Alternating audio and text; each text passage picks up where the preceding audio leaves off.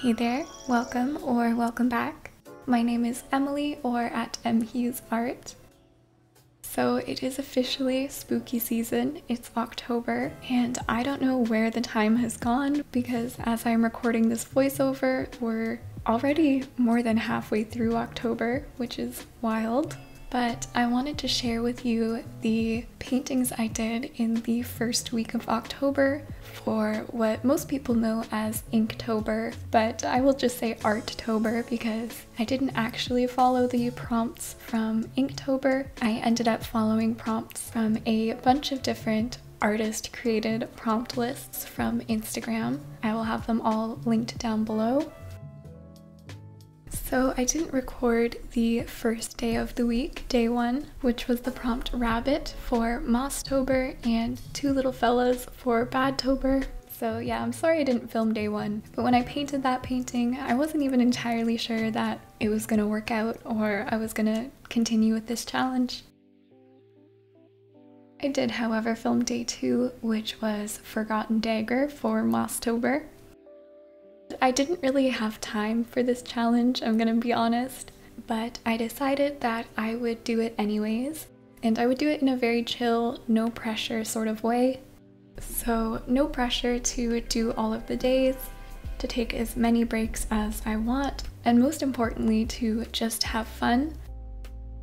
I was really excited about this one because it's a subject that I don't know if I would have painted if it wasn't for this prompt. It was a bit scary for me because I had this image in my mind that I wanted to paint, and of course no perfect reference for that image. And as of late, I have very much been a study artist. I do lots of studies from references. I do make stylistic changes, but I don't create entire scenes on my own. Not that this painting is really an entire scene, but baby steps. And I'm totally happy with being more of a study artist. I think it's one of the reasons I've been able to progress my skills in a way that I've been happy with recently. Maybe I'll talk a little bit more about this topic in a later video because I think there's a lot to say there. But for now, let's talk about this painting. I wanted to paint a dagger sitting in some overgrown grass, a beautiful but damaged dagger. I found a few references of daggers and swords that I sort of combined for this one, but the hilt was entirely from my head, and I think that does show. It does come together a little bit better in the end, but I didn't really have an understanding of what materials that part was made of, so it ended up being very ambiguous.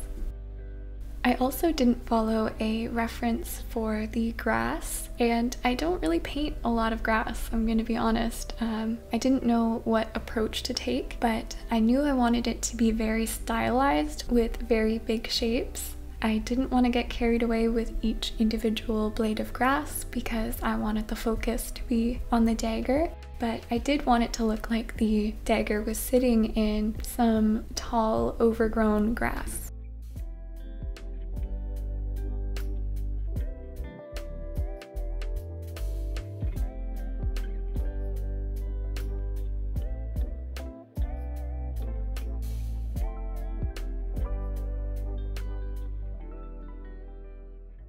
I had both Lord of the Rings and The Legend of Zelda in the back of my mind when I was painting this, and I actually got a comment from someone on Instagram who said this reminded them of a game they played and loved as a kid, but they could never find the name of it since.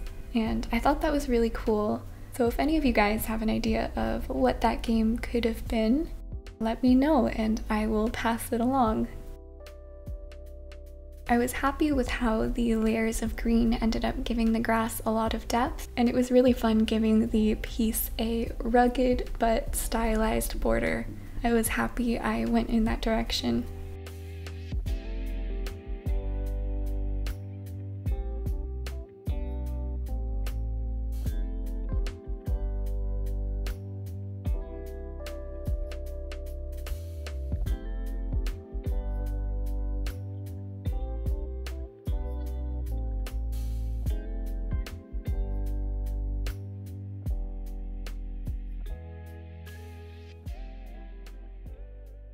Okay, I'd like to take a quick moment to thank today's sponsor, which is Atlas Coffee Club. Atlas Coffee Club is a coffee subscription service that curates the top 1% of the world's best coffee. Each month, subscribers receive a single origin, 100% Arabica coffee from a new country, roasted and ground to your preference and delivered freshly to your door. You can also feel good about what you are drinking because Atlas Coffee Club pays above fair trade prices for all of their coffee, with a focus on sustainability, the impacts of their products, and local farming practices. I was immediately struck by how beautiful their bags of coffee are, and I love that they include a postcard from the country and an info card with the country's history, the tasting notes of the beans, and all of the info about what makes that coffee unique. So I thought we could try some coffee together. I haven't tried this one yet. This one's from Guatemala. This smells really good. It kind of smells like toasted sugar.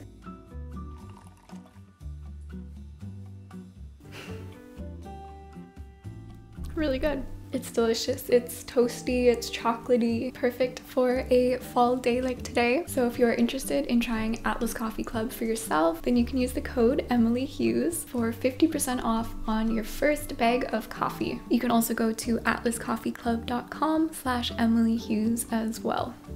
Put it there. And it'll be in the description box. Let's get back into the video.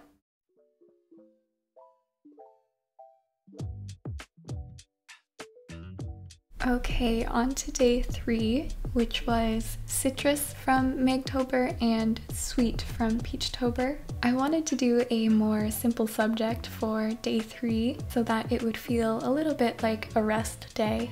So I did a little still life of an orange, and I really had fun playing with some soft edges and adding pops of color and keeping things really loose but still describing the forms.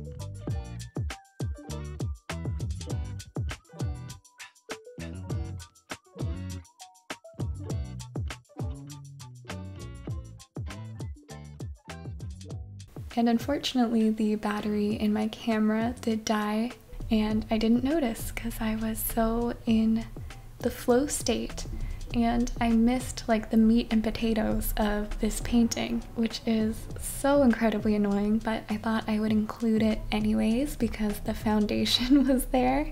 But we still have 2 more paintings of the week, and I promise I filmed them in their entirety. And I think you should stick around because I was happy with how they both turned out, and the last one is actually my favorite.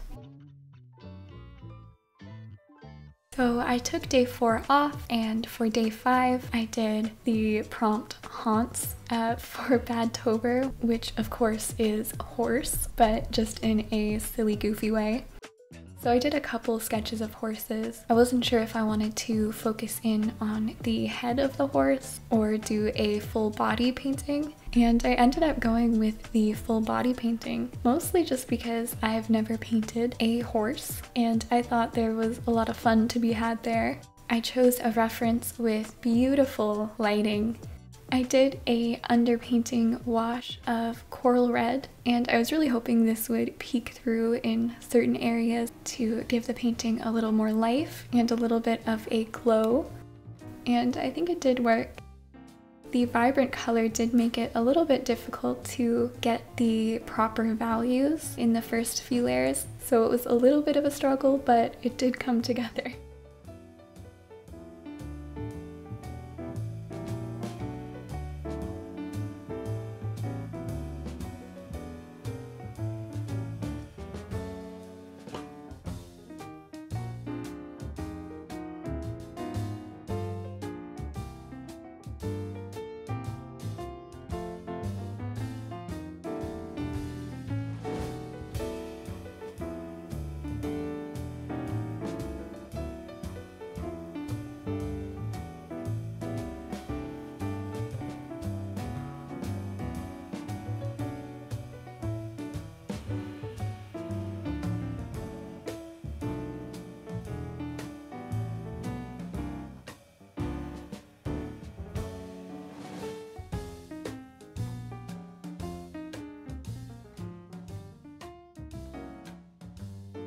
I wanted this painting to be super loose and have the sense of movement of the running horse. So I made the background very soft and ambiguous, and I made the foreground a little bit higher in chroma so that it would give a sense of depth.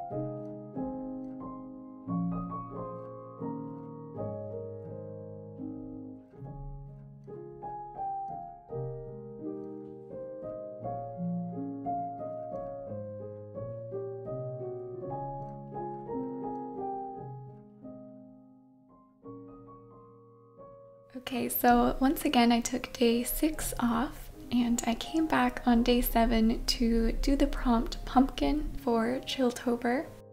I was really excited about this one because it was the first Halloween-y type painting and it just really got me in the spirit, I guess.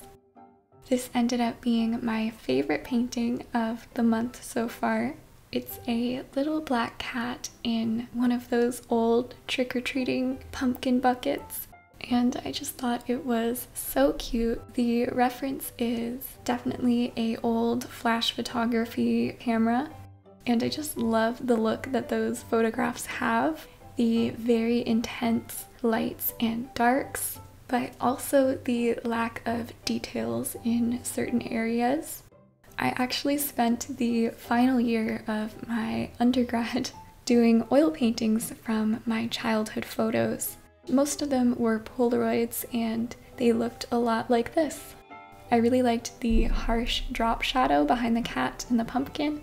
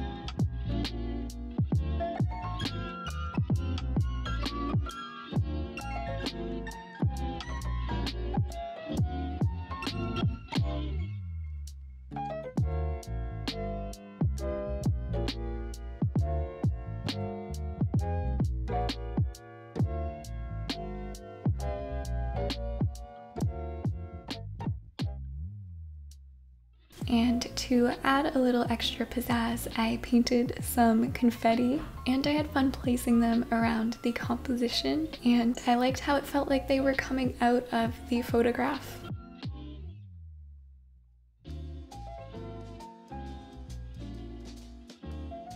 Okay, so that is it for this video.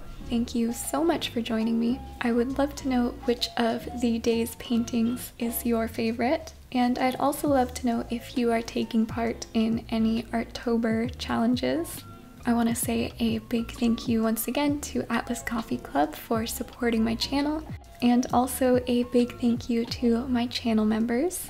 Your support is so appreciated. If you want to become a member, you can hit the join button down below, and I will see you all very, very soon with another video.